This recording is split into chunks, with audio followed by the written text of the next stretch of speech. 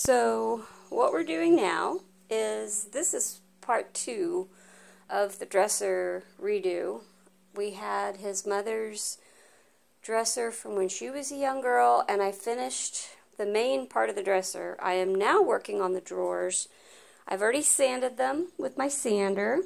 I started out with a really coarse grit, and I can't remember now, but I think I started off with 60. I went up, and then I ended up finishing the drawers with a 400 grit sandpaper because they had a lot of imperfections in them. Quickly talk about rollers. There are 2 style rollers that I have here at the house, and let me just sit these down so that way I think the camera can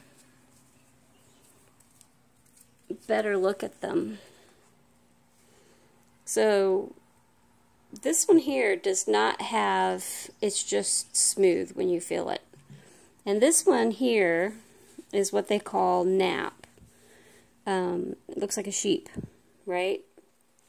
Real fuzzy, real soft. This one is going to hold more paint. If you have a rough surface, you're going to want to use a nappy roller. This is the style they use more on like a popcorn or textured ceiling. Would be one that has, you know, kind of a nap to it. And hopefully that is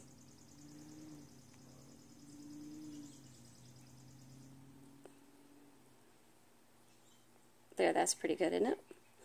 So what I like for these is this roller here, and this is just literally smooth when you feel like it.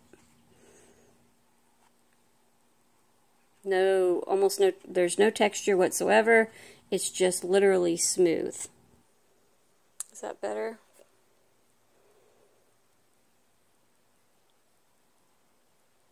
So this would be what you call more of a finishing roller, where it doesn't have any type of texture, doesn't hold a lot of paint, that type of thing.